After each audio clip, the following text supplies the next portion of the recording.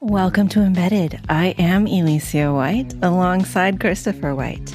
We are excited to welcome Helen Leigh back to the show. This time we're going to talk about crowd supply and Teardown, their conference, and, well, whatever else we feel like talking about. Hi, Helen. Hi, lovely to be back. Thank you so much for having me. Could you tell us about yourself as if we just met at a hardware happy hour? Sure, of course. So I am a self-taught hardware hacker and open source enthusiast, currently living in Portland, Oregon. The stuff I make is primarily musical instruments.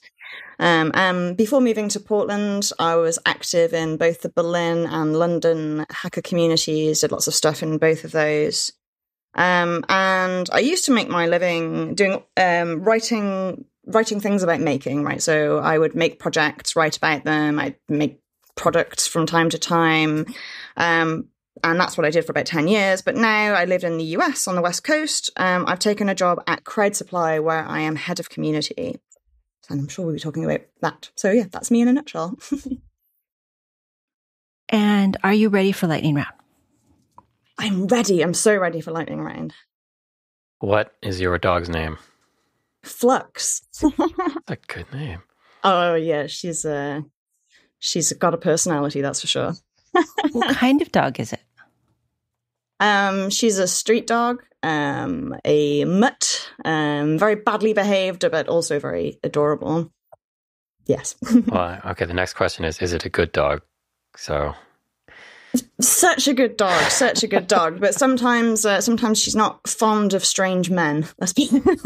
So she barks a lot at people she doesn't know. But in the house, she's very well behaved. Is she a fetch dog or a sniffy dog or a lap dog? Oh, all three. All three. When you go for a walk, is it she? She? Does she walk well on a leash, or does she turn around and look at you and walk backwards the entire length of the walk? She's a good walker. Jojo's a good walker. She just walks backwards. It's adorable. It's really funny and cute. Does she have any clothes? Does she have any clothes? Yeah, she does. So she has actually only has one coat and has a bald belly as well sometimes. So we have to put a coat on her when we go outside, or she gets very cold. In the winter, I should say, not in the summer. Does she have any lights or light fixtures? Light things, lights, blinking things on her? No. No, she does not. But maybe we should get an LED collar for her, light it up. Shocking that I haven't put any LEDs on her yet. And do you have a tip everyone should know? Oh, yeah. So before we started recording this, my tip was going to be that, like when you go through self-checkouts, you can mute them most of the time. Yes, or turn them down at least. So that's my number one, just normal life thing. But so today it was difficult for us to get the microphone working, and I just broke out Alvaro's amazing USB cable tester called "Is It USB or Is It Me?" Which has saved my life on so many occasions. So that is my tip today. I've switched my tip from the supermarket checkout to the you got to get this USB cable tester. It's great. It lets you know if it's got data, if it's actually passing data through, or if it's just power. So I use it a lot. Thanks, Alvaro. And that's Alvaro Prieto from the Unnamed Reverse Engineering podcast. So we'll put a link to the USB or Me. Yeah, we love it.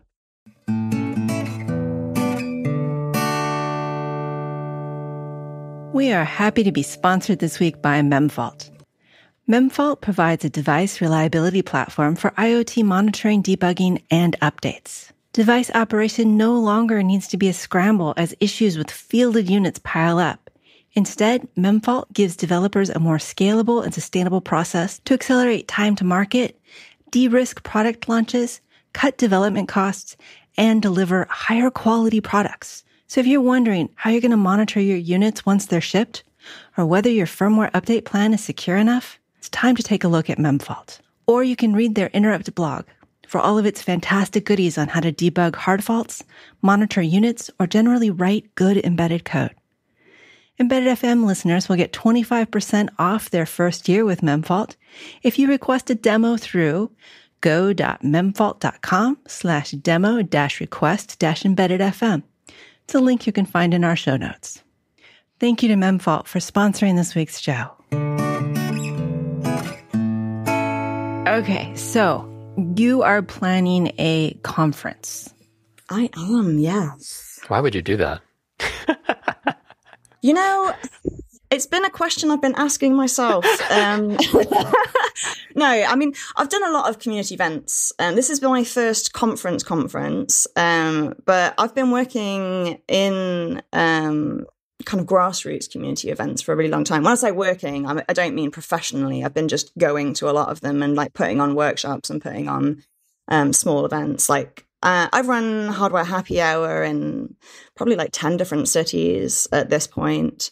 I've set up a bunch of different events, including Sound Hackers, which is my local event, which actually is going on the road to Oakland in a couple of weeks.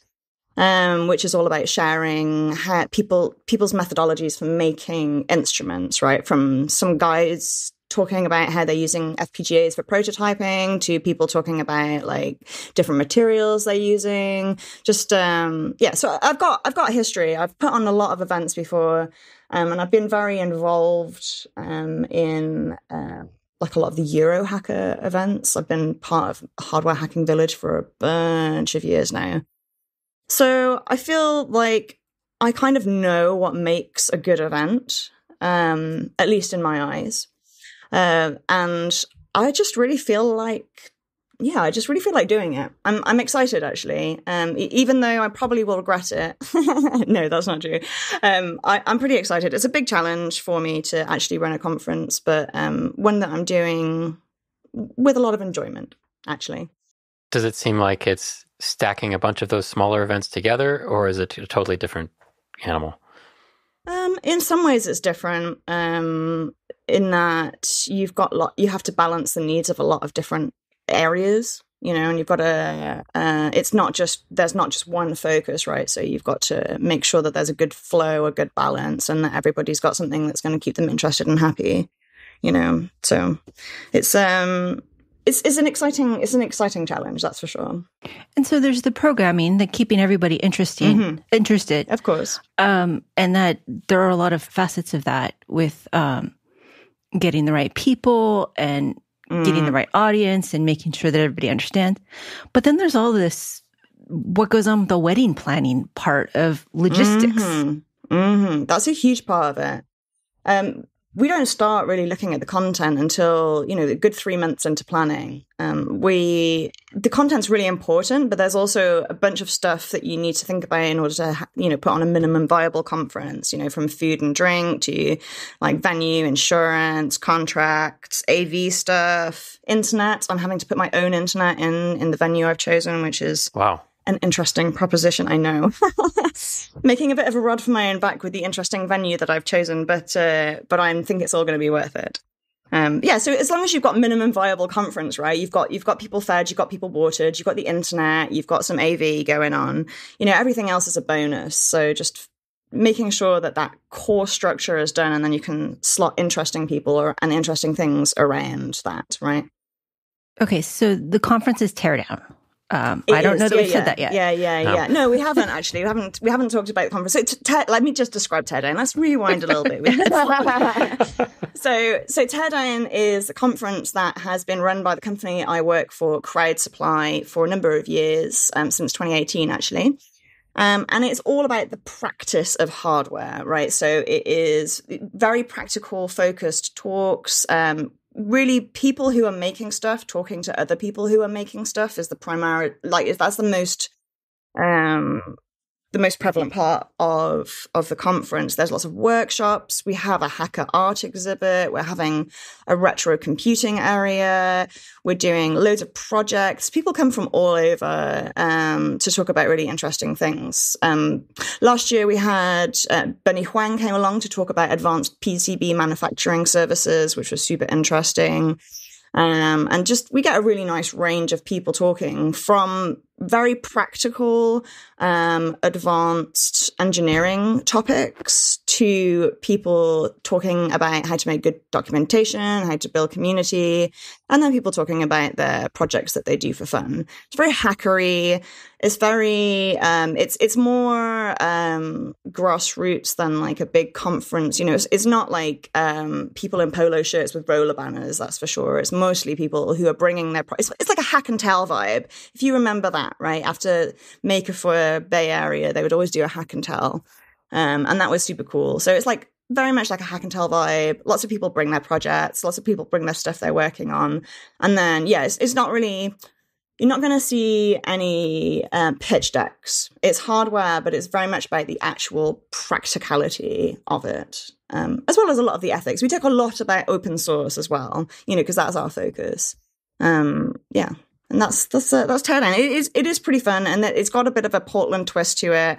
I actually heard of Teardown before I heard of Crowd Supply, which is an interesting twist. Yeah, it's a really cool conference, and I'm pretty excited to be given the reins of it. And it's going to be in Portland. It will be in Portland, yes. The 21st through 23rd of June is when it's going to be.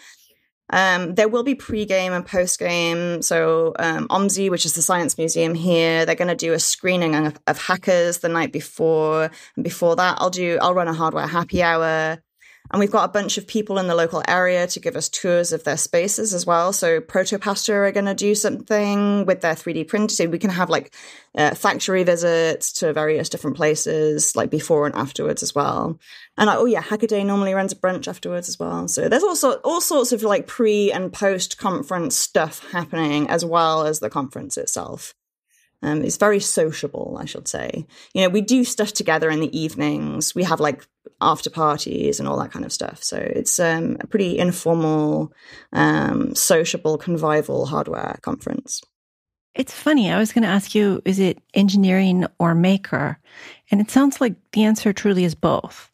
Definitely. Definitely. It sits in that valley there. It's not just maker, I made this once. No. It's very much, I'm making 1,000 of these. Exactly. It's more like independent makers, and project, you know, that, and there are like maker project type stuff that, you know, we have people coming along from that community, you know. Sophie Wong comes to talk about her spaceship before.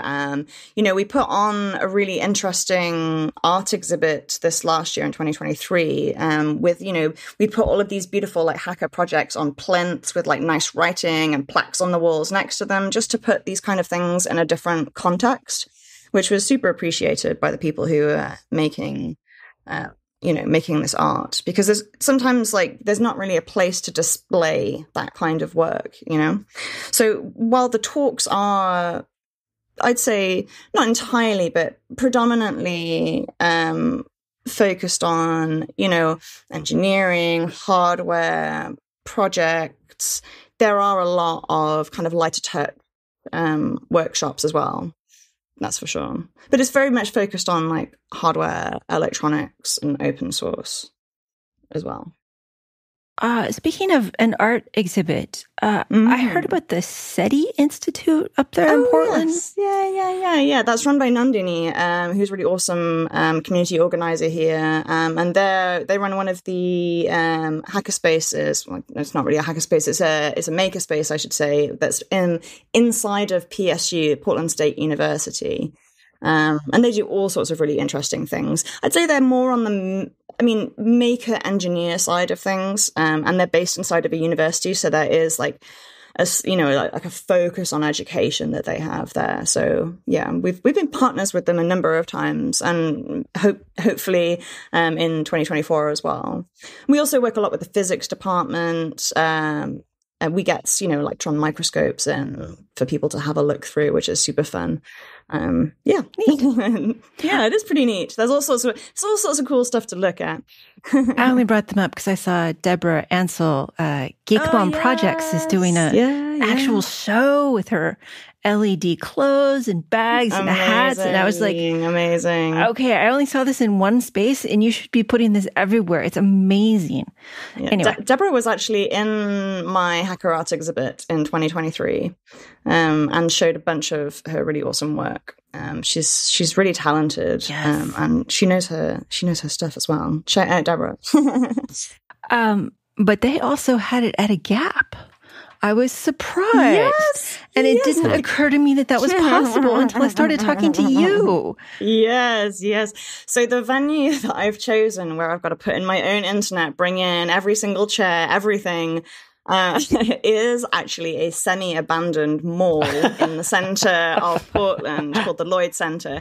There's actually a famous thing that happened in this. Did you ever watch I, Tonya? Or you know who Tonya Harding is? Yes. Okay, so the ice skater that like broke her rival's leg or arm or whatever it is. Anyway, so she practiced in the ice skating. She grew up practicing on the ice skating rink in the Lloyd Center, which is still there today. It's not at its full size anymore, but it's still there today. So it's one of these malls that has like everybody left, right? There's a couple of like stragglers. There's one Hot Topic. There's a Cinnabon, but the rest of it is like empty, or it's full because it's so dead. They've filled it up with some really cool stuff. It's like gone the other side. Like there's a really cool Lego store. There's a bunch of vintage stores. There's a great comic store.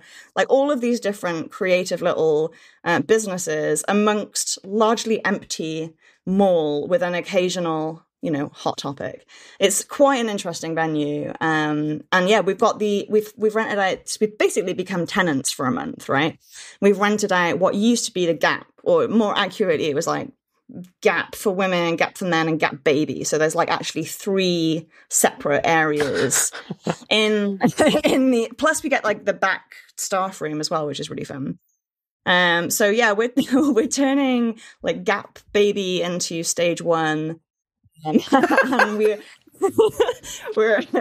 like, we've all of the changing rooms, we're going to have different installations in them. Like I'm messaging all of my hacker friends right now, like, hey, do you want to come do an installation in a Gap changing room, please? Like the CFP will be, by the time this podcast goes out, the CFP will be live. Sorry, the call for proposals. Look at me using acronyms like a naughty person. So the call for proposal will be live, and we will be asking for people who, if they want to do installations, if they want to put something in the Hacker Art exhibit, if they want to take over a Gap fitting room to do something weird. We're also this year for the first time doing a hackerspace program.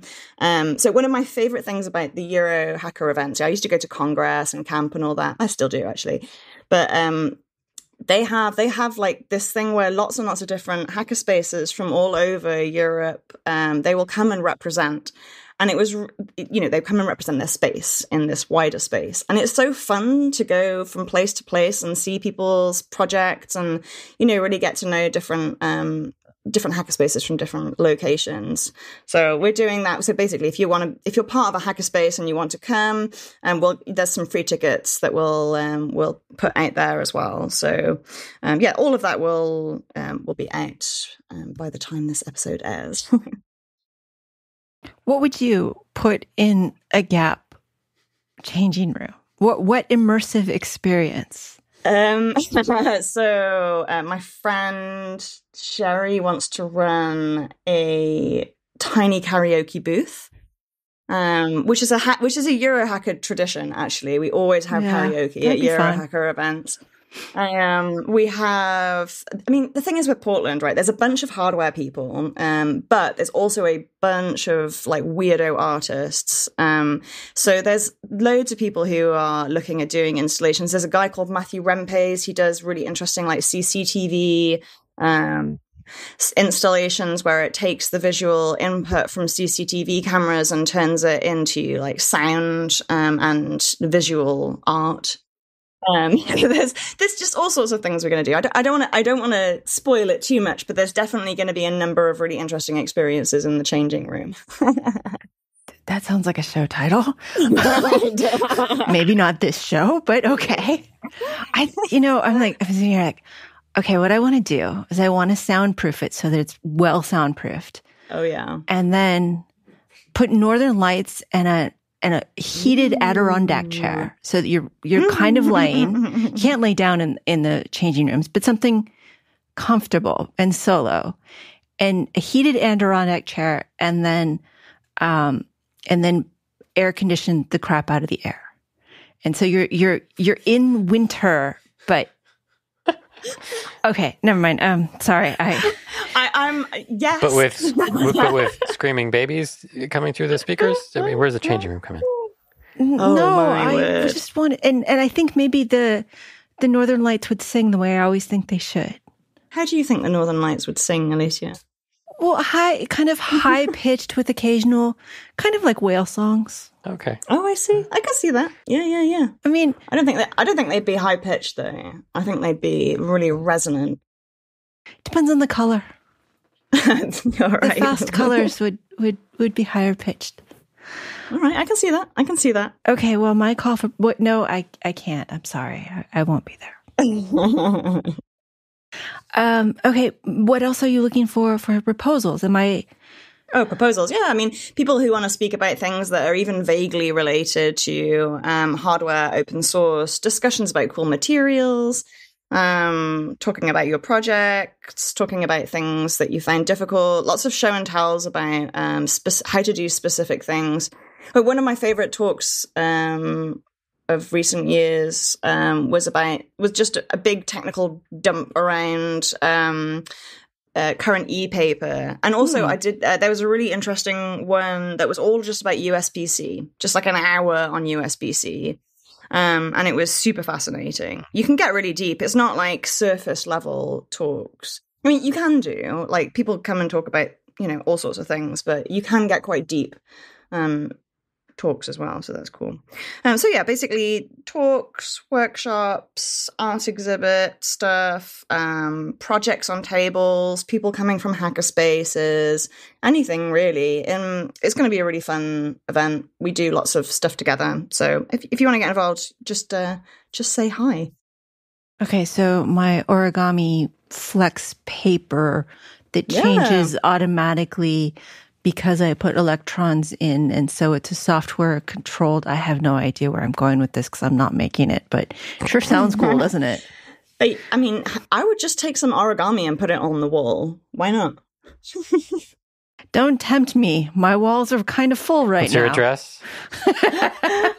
I'm not going to give it out live on a podcast. I do know a thing or two about security. Giving out your address on the air is probably not the best idea. We don't even really like it when people give their email address on the show. No, me either. Okay, so conference. Well, I'm not done yet. Oh, sorry, go ahead. I have questions about the mall. Sorry, post-apocalyptic with Cinnabon. Well, anyway. Yeah. So, I mean, an empty, partially empty mall sounds like actually a perfect place because you've got all those rooms that things can be divided up. You've got the long concourse where stuff can be put in. Exactly. Yeah. How did you end up with that venue being a possibility? Was it like were they reaching out and saying, "Hey, somebody should throw a conference here"? Or? No. Well, like anything, finding the right venue is the most difficult and important part, I think, really, because it sets the whole vibe for an event, right? So I just hit the pavement and I've looked at so many different places.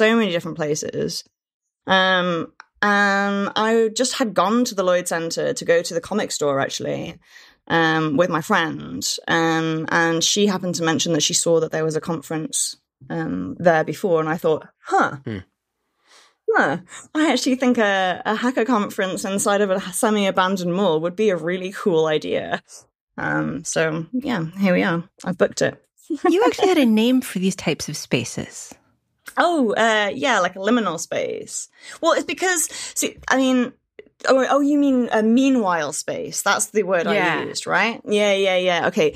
So basically what I mean by that, so having done a lot of events on the grassroots side of things, aka without a budget, I used to use a lot of these like quote unquote meanwhile spaces. And what that means is if for example, in the Lloyd Center, right, it's a dead mall. Within the next 3 or 4 years, it's going to be, bulldozed and developed, right? But until then, they're still trying to make a small amount of money before, they're not going to put new big clients in there, but they do have a lot of space that's available. So if you can find those spaces that are somewhere that they're a couple of years off of being condemned or turned into something different, you can often find really interesting, cheap spaces to host events but you just got to hit the pavement and look around. But this is a lot different than going to your local Marriott or even your local university and saying, I have 300 people, 5 rooms in a ballroom, and I want cheap catering. How much will it be? Just give me the end total and I'll worry about the programming. Yeah, exactly. No, I mean, and I did look at a few places that were that, right? This turnkey solution. You turn up, they put the chairs out for you, they handle all the AV, blah, blah, blah. But what I kept coming back to was there's no get-in time and you don't get any extra space. Whereas we could rent this unit for 3 weeks and have 2 weeks to build up something interesting and creative, right? So I just thought, let's experiment. Let's do something really cool. Let's see if we can get the community to come in and help us create something much more interesting than let's go listen to some talks at our local Marriott, which is great too. But this is much more immersive and evolving. I want to involve a lot more people and do a lot more fun things. And it goes with the flavor of the conference. Well, quite. Exactly. I mean, if I held it somewhere else, it would have a different flavor. But because I've chosen the Lloyd Center, it's got this slightly edgy, slightly hackery 90s vibe to it, I like it. You're upping the chaos level. I am upping the chaos level, but I aim to do that more generally. It's a good thing I'm not involved because I would be spending all my time pushing for a 80s vintage retro arcade. Oh, we're having one. Oh, God. Don't worry, we've got all sorts of fun things planned. If we're going, you have to let me know so that I can plan these proposals. It's not till June. Yeah, it's not till June. Yeah, I mean, a bit of chaos is a bit of fun, in my opinion. I think leaving it. You got to leave a little corner for chaos. Oh, chaotic good is my spirit level. Yes, that is my alignment. Always has been. Always will be. It's my D&D alignment, chaotic good. Or at least chaotic neutral. Yes, sometimes. You can't be consistent if you're chaos. Exactly. I love chaos as long as I'm causing it. Okay, so what are the factors that go into choosing how to put on this conference? We talked a little bit about the logistics, which you've decided to brew your own. I have. I'm a very DIY person, though. I've always been involved in the kind of DIY hacker culture. So to me, that's just the world that I'm much more comfortable in, And plus, you get a bit more control as well. But I guess you've got to decide who you're talking to. You've got to think about your audience, think about what they enjoy, think about what they might enjoy, think about their comfort levels and a range of different things. I think it's really important to think about the evening stuff as well, because I don't love conferences that just degenerate into drinking at the end of, do you know what I mean? So if the only option is we can go to the bar, I just think, fine, go to the bar, that's totally great. But it's much more fun and more wholesome to do other stuff, right? So on the Friday night afterwards, there's a reception at Autodesk, and they got this fancy office in Portland. They always do something for us. And then the Saturday night, we do a party at the hackerspace called Control H, which is always super fun. But it's more, we also typically will do a scavenger hunt as well around Portland. So we'll have to see if that would be really fun when it's a scavenger hunt around. We do cycle rides as well last year. So it's just nice to have an array of pre-game, post-game, and then after party stuff. So it's not just the conference and it's not just drinking, I think it's healthier. How much does it cost to attend? Well, that depends on when you buy your ticket. Sure. So we have a few different levels. There's an early bird, which will be live the day this podcast goes live. We do have like a pre-sale, which is the cheapest level, and that is only for newsletter subscribers. So that goes out every year. And then it goes, I can't remember what we've chosen this year, but it was something like, it's like 150, I think. We also do have like a low income ticket program as well, which you can get a ticket for $40 if you're struggling. And we have lots and lots of volunteer positions as well. So depending on when you get it, it's between $75 and $250 basically is the price range. And I do reserve the right to be wrong here because we haven't fully crunched all of the numbers. So we have a range of them depending on when. But lots and lots of opportunities for free stuff too. You mentioned volunteer opportunities, so people who can't afford it, and there are lots of other activities. So if you are in the area and maybe want to pop in for a brunch, you can just say hello to everyone without... Oh, you totally can. You totally can. Yeah. All of the pre and post game stuff is just general entry, right? You don't have to have a ticket to go to the screening of Hackers at OMSI. I mean, you have to get a ticket to the screening, but you don't have to have a ticket to Teardown. Like the hardware happy hour, anybody can come. That's the whole point of hardware happy hours. And the pre and post game stuff, we want everybody to be able to come. Like the Control H members will come to the Saturday night party, even if they're not like part of the conference itself. So there's lots of opportunities to get involved. And this actually is not your job. I mean, it is part of your job. This is this is very little of my job. I mean, it takes up, it's going to be taking up a certain amount of my time this year. But no, this is like a side quest for me, definitely. I mean, I do quite a few events, and it's something that's enjoyable to me. But it's certainly not something that I spend my day doing. I've never worked professionally in events or marketing or anything like that. So it's definitely a side quest for me, but a big side quest, and an exciting, fun side quest.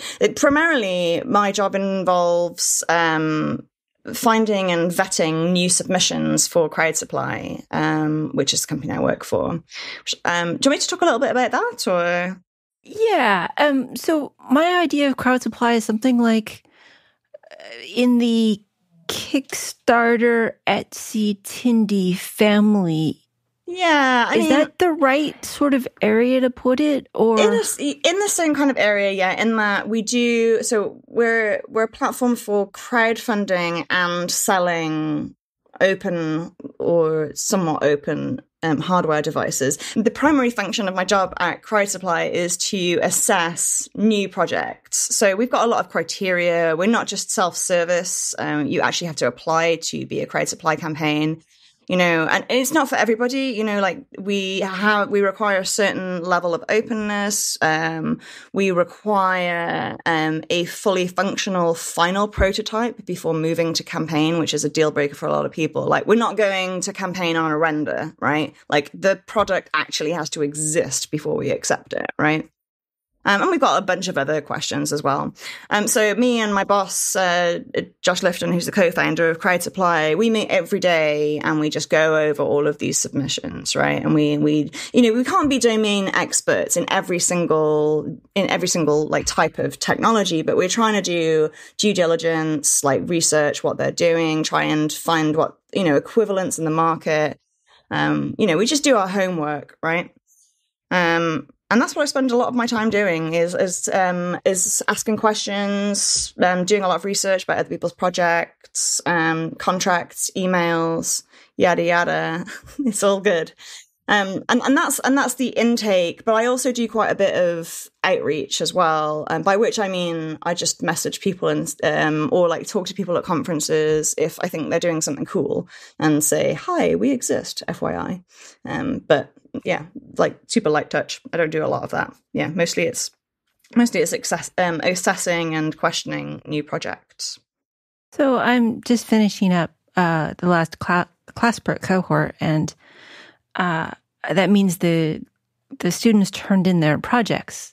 and I got to write critiques for them. Oh, I hate doing that. Well, my goal with the students is that they make a portfolio project for interviews. Mm-hmm. And I want them to make something they like and something they would be happy to work on in the future. Oh, that's nice, though. So my criteria is pretty loose. And the best part about it is learning all about the new sensors and applications and ideas people have. I just love that part. Oh, for sure. For sure. Do you end up with, 45 open tabs at the end of the day? At least. At least. I mean, one of the reasons why I think I'm well suited for this job is, I had 10 years as a freelancer, and I've worked with basically every microcontroller, common microcontroller out there, most of the common sensors that exist, right? Like, I've even made projects using the Intel Galileo, right? So that's for my sins, right? So like, I wouldn't say that I have a very deep knowledge in any particular genre of hardware, but I have a very broad knowledge of what exists, what's out there, what people are doing with it, right?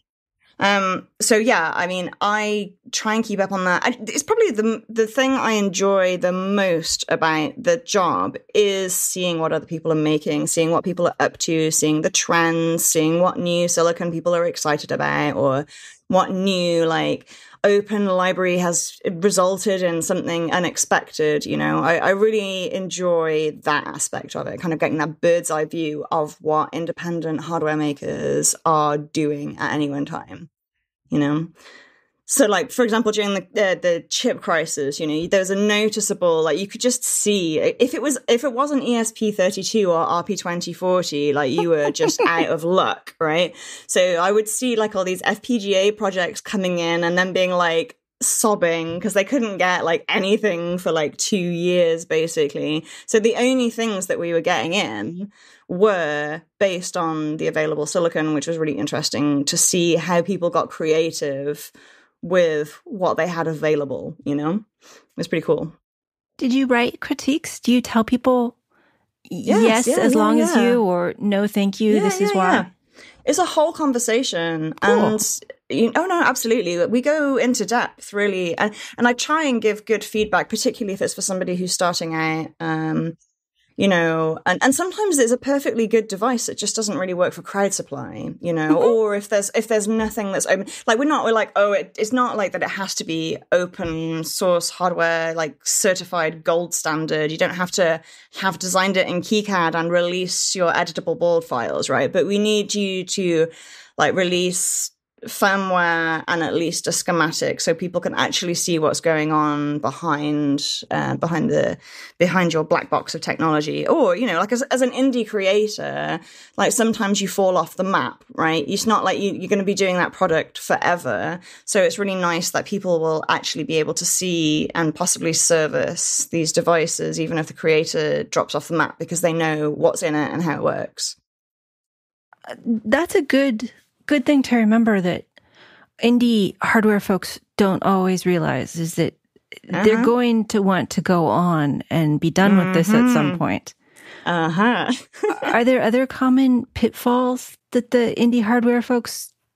Oh gosh, yeah, lots. I mean, there's some things that are, I would say people don't know a lot about logistics. We get a lot of creators who are engineers but don't know a lot about anything else. So stuff like, if you're importing an assembled board from China these days, you're going to have a 25% tariff when you're importing a lot of goods, right? And if you're just someone who's worked with JLC PCB, you've got a PCBA here, PCBA there, you probably won't know that. And it can really destroy your profit margin if you don't account for that, or, not manufacture in China, but there are, obviously it's cheaper. So definitely knowing about that tariff, that trips a lot of people up. People underprice their products a lot. Yeah. And I blame Raspberry Pi for that, right? They've got unrealistically inexpensive hardware, and people think that they have to compete. Well, that's not true. I mean, particularly for crowd supply, actually, our customers are not very price sensitive. They would rather have the luxury version with all of the bells and whistles rather than this is a cheap board, right? So underpricing is a big deal. And I see people who like have really destroyed themselves down the road by underpricing, right? Because if your product takes off, you want it to be sold by distributors, right? Well, if you don't have an extra 40% margin assigned to that, then your distributor you're not going to get a distribution deal, right? Because the distributor wants their cut. And if you don't price that in from the beginning, you're going to be in trouble. So definitely underpricing is a big one. Thinking that engineering is the only task, right? I get a lot of this. Like, well, yes, they're like, I have made the hardware. Now I'm just going to put it on a website and I'll get lots of customers, right? Yes, of course. Right? Why wouldn't I? It is brilliant. Right? If I build it, they will come. That is, I bump into that time and time and time again. It is not true. And the people who do really well are not just the people who are good at hardware. It's the people who are good at hardware and good at communication. Right. And then that could be like writing, or that could be like video, whatever. You just have to have a way that you can actually speak to people, particularly in indie hardware. People want to buy from people. Right. So if it's just what we call YAMCub, right, yet another microcontroller board. Like if it's just yet another microcontroller dev board, and you've got no community or anything, you're just not going to find an audience. So yeah, thinking that your engineering is the most important thing in terms of making a product, but there's so much after that. What else? Oh yeah, people who don't get feedback early on. Again, similar to build it and they will come. They like secretly work away for ages on this device, like making up a solution, but they've not actually tested it with anybody who might want to buy it. They've not, gotten proper feedback at different rounds, and then they just launch it and expect, what was in their brain to be perfect for everybody else, right? So yeah, getting early feedback is really important, but people often neglect to even talk to anybody about it. So they might tell me it's a bad idea. That's actually good. That's good though, right? Like you want people to pick at it. I mean, you can't please everybody. You can't you can't go away and try and incorporate every single feedback you get, right? And sometimes you have to take people's feedback with a pinch of salt, but you've got to get it out there and see what people are saying. It's valuable, even if they don't like it, especially if they don't like it, actually. But there is some difficulty there. Sure. I mean, okay, so I'm working on the last images in my book, and it's going badly, and that's fine. It'll work out. But showing them to people and saying, there's something wrong with this, and having people say, it's just bad, there is no good, was really hard. And I didn't like it. And I knew it wasn't true because I'd had other people say, this makes sense. And yes, I see where you're going with this. But that whole, how do you know who to trust? How do you decide I only hear the negative feedback. Of course. And listen, like I've been roasted on the internet and it's not a pleasant feeling. And people are mean when they don't know you as well, right? So I would just say like cast a really broad net and don't take any one data point as take it as an average, right? Don't take the meanest or the most praise-filled feedback. So cast a broad net, but also do it in real life as well. People are much less likely to be horrible in real life. That is true. Yeah. Although most of my real life is Christopher, and he usually likes me, so it's easier. I mean, it's also about how you talk about it as well. Particularly with regards to hardware. People are allergic to, here's my startup, here's my product, come and buy it, here's an advert, but if you're asking people for genuine feedback and actually listening to it, I think, and being engaging in places that it's relevant to engage, not just spraying spam everywhere. I think you can still get some really quality feedback from the internet if you ask nicely. Yeah, and if you ask the right people and you don't just ask everybody everything and keep saying, I sent you an email, how come you haven't responded yet? It does not do you any good. Yeah. No, I agree. But yeah, it's been hard for me to figure out how to get the right amount and right quality of feedback sometimes. It's true. The idea that you give some critique for projects is amazing to me because I do know how long that takes. Yeah.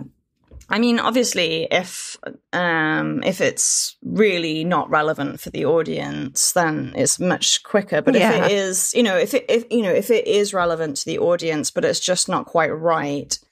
Like I'll often see like a lot of people trying to compete on cost, like doing a lower cost, Arduino Uno clone or whatever. And I'm like, $2 is not going to make any difference, but in that instance, it's like they've clearly got the skills to design, a good piece of hardware, right? It's just that they're not, they're just putting those skills to use in like a really saturated area, for example, or they're using like really old stuff, or so we can point people in the direction if it's like design, or we can, and a lot of the time it's that they don't, people don't have prototypes and they don't have anything, right? So we just tell them to go away and come back once they do actually have a real device. So that we actually do get people back in. I always say, I'm very happy to be proven wrong on any count. As I said earlier, like we can't be domain experts in every single genre of technology. It's just that, we invest quite a lot into the people we work with, both in terms of time, but also money. So I guess I should have mentioned this earlier. So basically, yes, we do crowdfunding campaigns, but that's kind of the start of their relationship with us. Crowd supply. So if you earn, like, we match fund basically. So if you earn like 50 grand on your crowdfunding campaign, we will place an order paid in advance for an additional up to $50,000 worth of product. So we basically instantly become your biggest customer.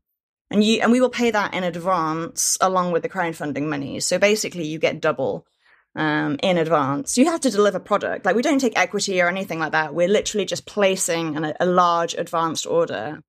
And then we sell that, but also our parent company, which is Mauser Electronics, they sell that. So any successful creator, well, I shouldn't say any, like most successful creators go on to be distributed with a non-exclusive deal with Mauser Electronics, and that's international as well. So it's, and that's not a small amount of work to set somebody up as a Mauser supplier and to set up all of these like orders and to get them onto our system. So that's one of the reasons we're quite choosy, as we invest a lot into our projects.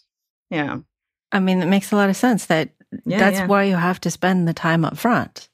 Wow, I didn't realize that. That's pretty cool. Yeah. No, it is. It's a really good deal, actually. And it helps indie creators really get those lower production costs, right?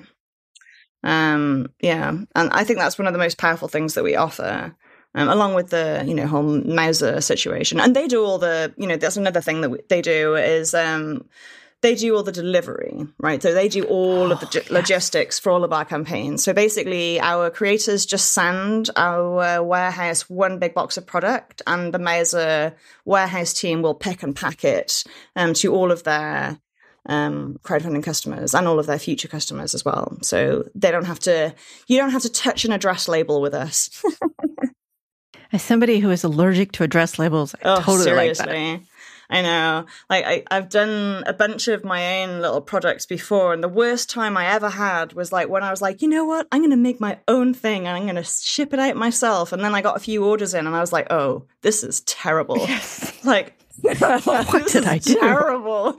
No, why did I try and distribute it myself? Never again. Some people like that. Some people really like taking control of that side of things, but like me, I hate it. So poosh. I have a couple listener questions. One is from Chris Greenlee, and we already answered this, but are there dates for Teardown 2024? Yes, the 21st through the 23rd of June, 2024, and there'll be pre- and post-game stuff as well, so you can stick around or come early. That'll be in Portland, Oregon? Indeed it will. And is there a remote aspect to this? So there typically is. The answer is that depends on what internet I can get installed. So maybe we'll see basically. We'll see on the internet. We would typically do it. We will release the videos for free on YouTube afterwards if we can't stream it. If the internet's not good enough for streaming, then we will release them. We will release them afterwards. Yeah, we did do it last year, but it's not a minor undertaking to do a decent job of streaming. None of this is a minor undertaking.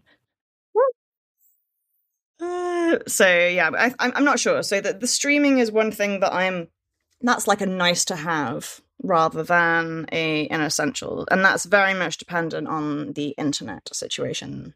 So yeah. Sila asked, "What is your favorite band?" Oh my goodness! Well, what's my favorite band? Yeah, that one seems kind of hard. It is really difficult.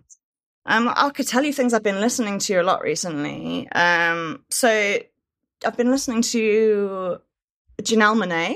Has been, and it's kind of she's poppier than you might expect, but Janelle Monáe, a lot of people might know her for acting. Actually, I don't know, but she's also does some really, really awesome like Afrofuturism sci-fi stuff, and she did this whole like 2 concept albums.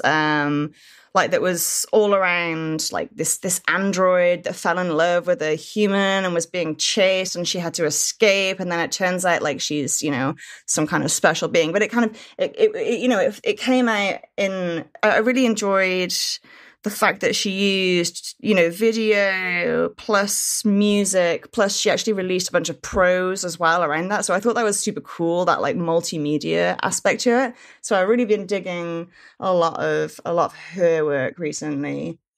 But in terms of favorite band, that's too difficult. Let's just say Led Zeppelin. How about that? Let's just say that. No one's going to get fired for saying Led Zeppelin, right? Let's just go with that. Yeah, I grew up with a lot of Led Zeppelin. With my dad was a big fan of Led Zeppelin, so let's just choose that. Oh, I have got a music thing to share actually, and I am only sharing this because I told my boss this yesterday, and he had no idea. So the Hitchhiker's Guide to the Galaxy radio play. Yes. Mm-hmm. The entrance tune. Yeah, on the banjo. Yes, I remember now. Yeah, you know it. That's actually, it's not an intro tune. It's actually a full-length track by the Eagles, and it rocks. So if you didn't know that wasn't Eagles? an intro. Yes, the Eagles. Sound like the Eagles. I know. Literally, go and give it a listen. I'm terrified I've said the wrong band name now. No, I'm certain it's the Eagles. But yeah, it's called The Journey of the Sorcerer. And if you're a Hitchhiker's fan, you'll definitely enjoy it. Sila would also like to know if you have a favorite fruit to make an instrument of. Oh, okay. Now that changes my answer. It was going to be blueberries, but you just can't play those. Oh, yeah. You can play a blueberry. You can definitely play a blueberry. You can play anything pretty much, as long as you, as long as you're using the right microcontroller. Most fruit. I mean, it's just water, right? The classic is the banana, of course. Everybody's played a banana. Well, not everybody, but a lot of people have. A lot of people have played a banana. I use it for all my phone calls, but I don't know how to play. Right. Actually, the funnest thing that I made with fruit to play was actually not the fruit itself. So I made a bunch of raspberry jelly that I used and I made them in these molds, right? And then I used them as bongos, and it was, oh my gosh, it was so funny. Like the slap. And the wiggle. I amused myself. The wiggle. Oh my word. The slap, the jiggle, oh my God. It was just so we're not funny. using that for a title. I see you typing that for a title. We're not using that for a title. The slap and the jiggle. Nope. Not using slap the jiggle and then the synth noise. I mean, who could ask for more? Yeah. So that's my fruit question. My favorite fruit, in general, is probably a good old apple. What can you play on an apple? Anything. They run Logic and Ableton. And... okay. So last one from Sila. How did you get good at writing? Oh, how did I get the same way you get good at anything? Practice? By doing it? Yeah. No, everybody hates that answer. I know. It's the worst. So frustrating. I know. You just got to do it. That's all I'm saying. You got to do it, and you got to read a lot and write. You know, you are what you do. So as long as you know, when you're writing, you are a writer. And in terms of, I mean, you know, if you're looking at that question as like, how do you do it professionally? Then just, you know, you need like 3 things on your portfolio. You know, like I always say, you've got to have 3 things. I've worked at X, X, and X. So if you've got 3 things, you can make an interesting sentence out of it. So get 3 things on your CV or resume, whatever you call it here, and then you can start shopping yourself around. But you know, I mean, writing is good, but you have to have something to write about as well, right? So there's the content side of it, and then there's the stylistic side of it. I mean, I wouldn't say, I'm not an amazing prose writer or anything. I'd consider my writing, I mean, I guess I did do like some journalism stuff as well, but primarily speaking, I would consider myself like a writer of recipes. But it's not the recipes are for electronics, rather than, you know, food. So, yeah. A writer of recipes. I consider myself a writer of stories, even as I'm working on a technical book. And you say writer of recipes, and I'm like, okay, yeah, there are different kinds of writers. Oh, totally. I've done a bunch of different kinds of writing as well, but the easy recipes are easy to sell in, right? They were, you know, you can always, everybody always needs a make, right? Everybody always needs, here's a cool project that uses this cool thing. If you can write it up nicely and make sure it's current, then you know, it's easy to, you know, relatively easy to get paid for an article, right? So. There's the skill, but then there's also having a sense for content and what fits in. If you write it, they will come, right? Sell. No. No.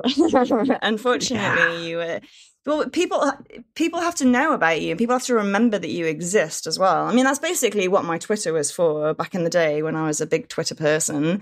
You know, partially it was sharing the projects that I do, and partially it's just reminding people that I exist, so that when a project comes up, they're like, oh, I remember this person. Maybe we should get her in to write this thing, right? So, yeah.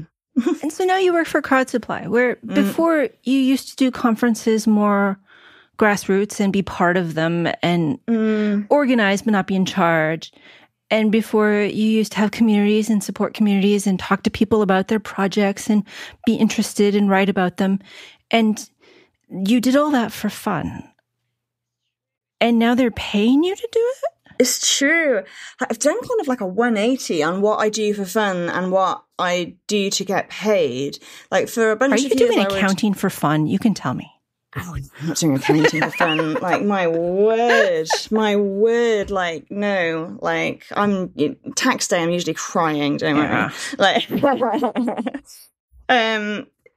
no. So while I was working as a maker / writer / you know, whatever it was that I could do to make money, I did a lot of community work just on my own, just because I loved it, just because I've gotten so much from the hacker and maker community myself. So when I say like I'm a self-taught maker, actually that's nonsense. I've been taught by the community. I've been taught by people in hacker spaces. I've been taught by my friend in a kitchen, you know, I've been taught by YouTubers. And I just really want to be able to give back to that kind of community. So I really enjoyed I did that for fun, right? I did that for fun, but also as a sense of obligation and also as a sense of activism, you know. But I got to a point where I was making things, I was really dissatisfied, right, with the way because when you're making something and you've always got to make it help you pay your rent, you've always got to make sure it sits in 6 pages, or, you're explaining the same things over and over and over again. Like, I've explained what PWM is like a million times, and honestly, I got to a point where if I had to explain PWM again, I probably would have just laid down and died. Like, it was, I was so over it. I was so over the recipe writing, and I was really ready to do bigger, more ambitious projects that wouldn't really work for the content that I was making.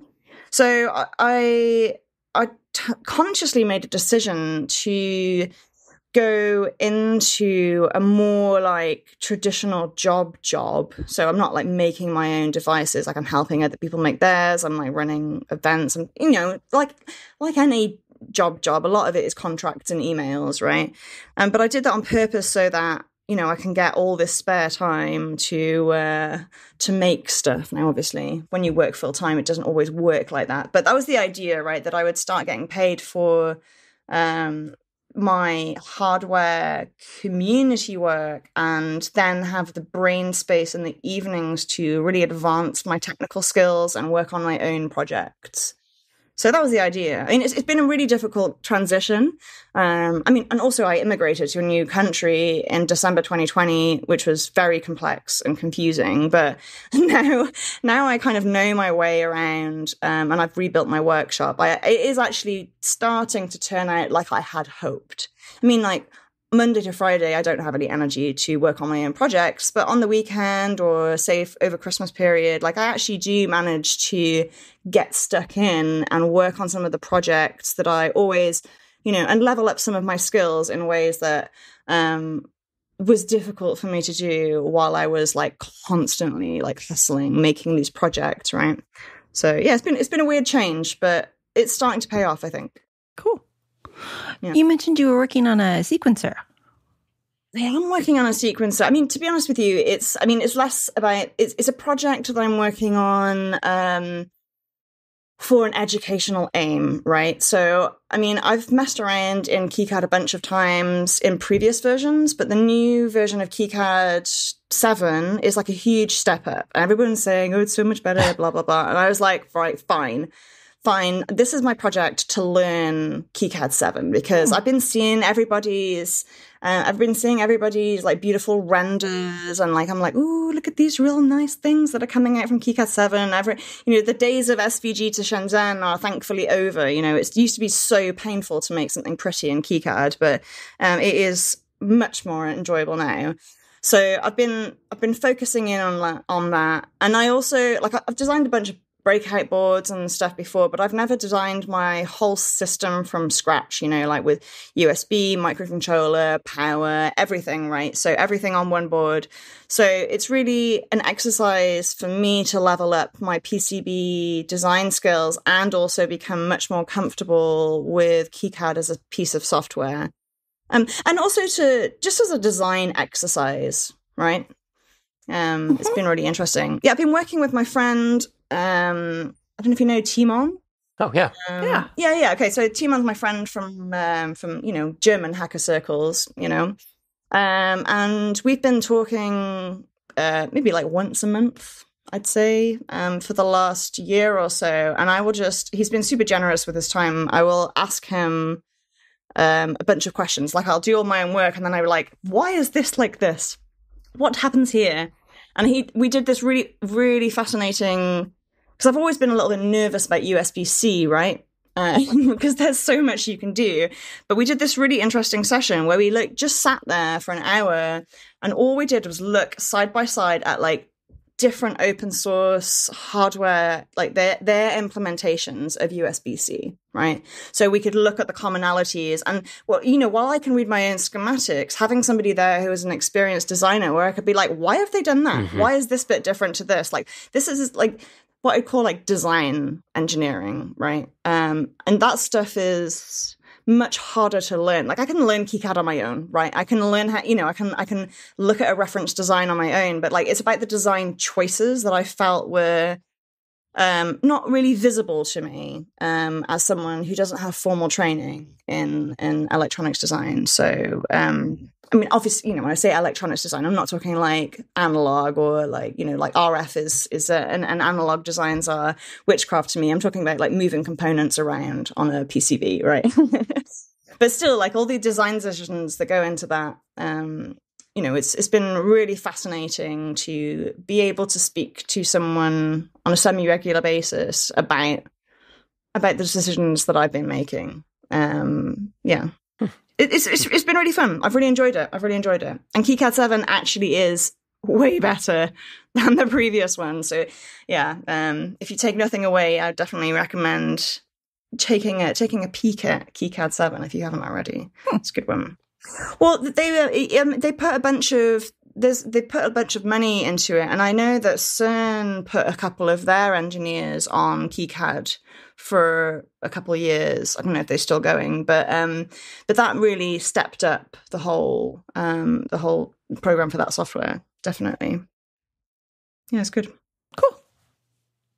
Oh, but you were going to ask us about the Raspberry Pi. I was going to ask you about the Raspberry Pi. So my question to you, you're like, do you have any questions? And I do have a question for you, actually. So for my sequencer that I've been working on, I'm using the RP2040 as the microcontroller for this device. And I'm primarily using the RP2040 because it's got really great documentation for someone like me. So I can go in and I can really look at the example board designs, and they do really lay out a lot of the reasons behind the reference design. So I've been finding that the main reason why I've chosen RP2040 is the good documentation as well as the community support. However, I was wondering if you take away that community support and the document and the docs and frankly the availability of the RP2040, how do you rate the actual functionality of the silicon as somebody who has done a lot of embedded design and used a lot of different chips? So yeah, that's my question. I think it's pretty good. It has a nice selection of peripherals. The core is in Cortex M0, so you can, compare it to all the other Cortex M0s out there. It's got the programmable IOs, which are interesting for certain uses. Yes. I'm going to use those. I'm going to try and use the PIO. That's one of the reasons I chose the RP2040, because I want to play with the PIO functionality. Yeah. Sorry, Karen. I think the only weird thing is something you mentioned last episode, Elise, is that it doesn't have internal flash. Right. So that makes it more expensive. Yeah. I think, to integrate into a system. It makes it more complex to put on a board. Right. But you also have to, if you're price comparing an MCU with internal flash against the RP2040, it's not apples to apples. No. And that has manufacturing implications as well. Some good, some bad. Unfortunately, I hear a lot of people saying they're going to use the PIO, and I don't see a lot of people using the PIO, which worries me a little bit. I don't like that about it. Yeah. Is it just that it turns out to not be necessary because it's got all the other peripherals? It's just, it ends up being it's tricky. It's not something you're just going to do as a C programmer in a minute. It's got great documentation. Yeah. And you get used to using their libraries, and you get used to it being pretty simple. And you can prototype everything on Walkwi, which is brilliant. Yes, try out Walkwi. But then you get to the PIO, and now it's hard. And maybe if it was hard the whole time, you'd be like, okay, I can do this, I'll push through. Or maybe it would always have been that hard, and you would just not be willing to fuss with it. So I'm interested in hearing if you do successfully use the PIO. I'm not saying nobody has. People definitely have, and I've had at least one student successfully do it. I just end up having a lot of students that say, that's my plan. And I'm like, there's already an I2C port, right? Oh, yeah. And certainly. Don't use it if you don't have to. You should be using it for something weird, not for something normal. Or something fast. Yeah. I think I've seen some examples of code, but I've not spun up the board yet. So, actually, one of the other reasons I'm embarking on this design journey is I'm really interested in production. Back in the midst of time, I used to work in book publishing, and I was always really interested in the production side there, like the paperweights and the different finishes and so on. And after listening to Bunny Huang talk about all the different advanced PCB services you can get these days, of course, seeing all of the different artistic ways in which people are using like silk screens and different layers on the PCB in the wider like hacker and to a certain extent badge culture as well. I just really want to learn how to make cool effects on a PCB. That's what I really love. I just like the nitty gritty of how things are made and like how things are actually laid down and different production options. I just think that's super interesting to me. I'm on a Discord where there's a channel called Cute PCB, and it has the neatest PCBs, and they're all colored. And I mean, it's a maker. I think you're on it too, but I don't know if you play there. I don't do anything anymore.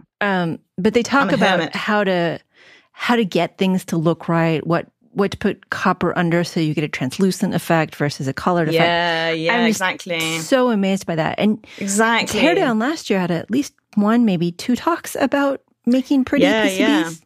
We did. I mean, it's so much more accessible than it used to be to get these things done, and so much cheaper as well. You can do some really interesting things.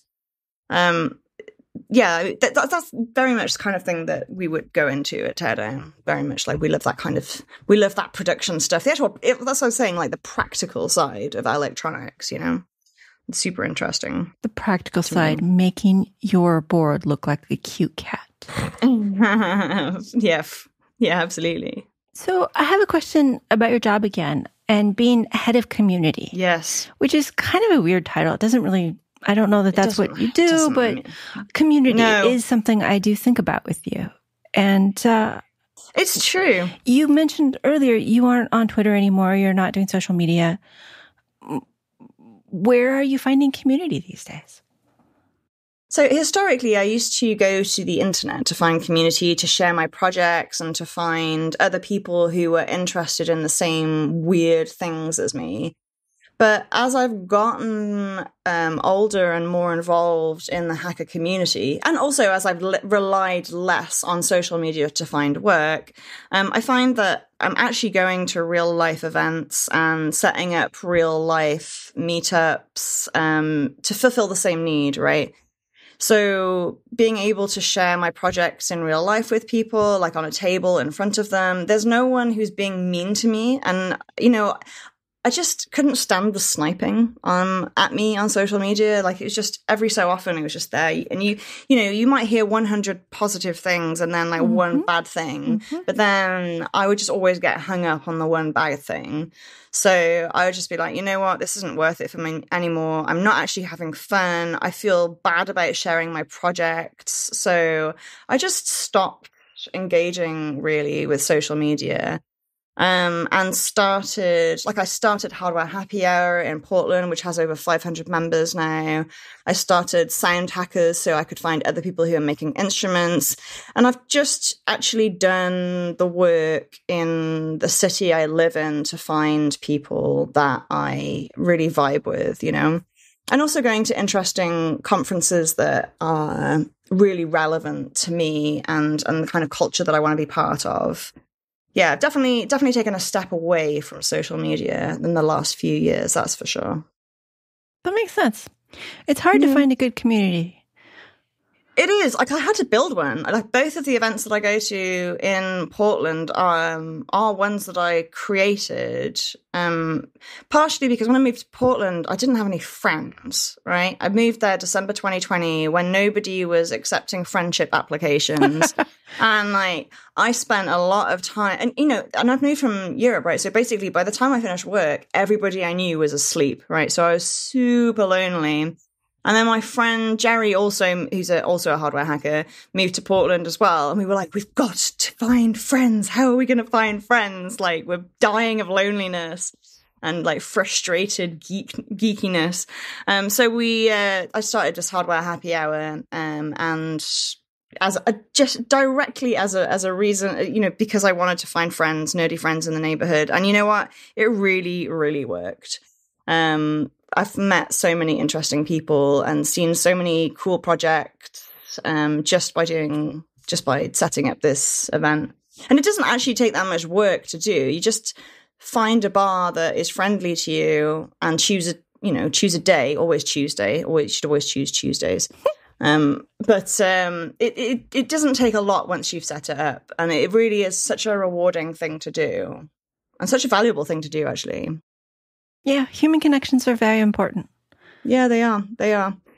It's easy to downplay the importance of meetups and community when it comes to technology. I think this idea of like this lone genius sat at his computer, or always at his computer with his hoodie up typing on his own. But like that's nonsense. You know, we learn from each other, and by coming together and sharing what we're working on, we're raising everybody's game, right? Thank you so much. Helen, do you have any thoughts you'd like to leave us with? I would like to invite anybody who would like to put in a proposal for Teardown, or just come along and hang out with us. That would be dope. Or if you're not local, I would definitely encourage you to think about starting up a hardware happy hour if you don't feel like there's a lot of people in your location that you can talk nerdy with. Our guest has been Helen Leigh, Head of Community at Crowd Supply. Thanks, Helen. You're so welcome. Thank you for having me. Thank you to Christopher for producing and co-hosting.